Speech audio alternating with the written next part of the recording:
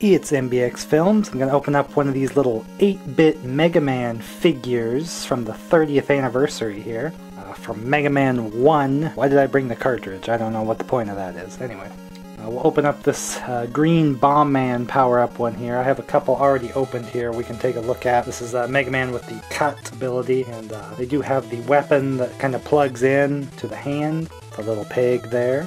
They're double-sided like this. And they actually do have articulation, just the arms will move. It's the kind of thing that I would have went nuts for as a kid to have, because marketing really took a while to figure out that not only will kids get the video games, but they would play with the toys of the video games also. Here's the Iceman Ice Slasher power-up. He's got kind of the Mega Buster arm, so the movement doesn't look quite as cool as the throwing weapons.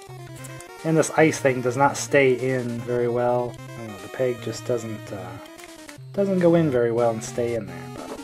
So let's open up the Bomb Man power-up, the Hyper Bomb. The other one was the Rolling Cutter and the Ice Slasher, of course, there. You can see there was some bosses made. You can see the Cut Man must have a thing on his head to put the scissor on the head, and can hold it in the hand too. I guess Elect Man's power-up was too big, so they just gave him this psycho knife-looking thing. He looks like he's from a slasher film or something. He's just got an electric knife. Scary. Yeah, let's open up the old Hyper Bomb one here.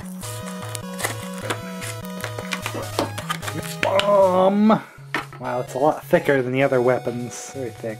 A little difficult to discern the bomb that plugs in there like he's tossing the bomb out. Some of the weapons were throw, Guts Man, Cut Man, Bomb Man. Some of the others came out of the blaster, the Mega Buster. They had all the Mega Man power-up ones for kind of marked down, so when my friends found these, got them, but all the ones of just the standard Mega Man and the bosses were gone. I guess those are the ones people targeted for their collection, but nobody went for the just the power-up ones. But these are probably the most versatile, just because a lot of these color schemes they would use in the future games, like say Mega Man 4, this would be Toad Man's power-out suit. There's only so many color palettes you could give Mega Man. So gray, Mega Man 2, Bubbleweed, I'm sure there's other ones, Dust Man in Mega Man 4.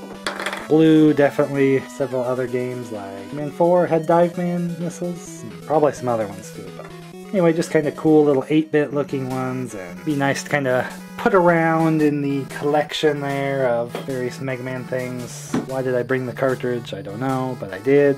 I'm still in the process of hunting down some Mega Man Spin Fighters, Kekobachi in Japan. If you want to see a video all about that merchandise and my quest to find it, you should watch it here, because it's pretty awesome. I do like my Mega Man. But anyway, I'll see you later.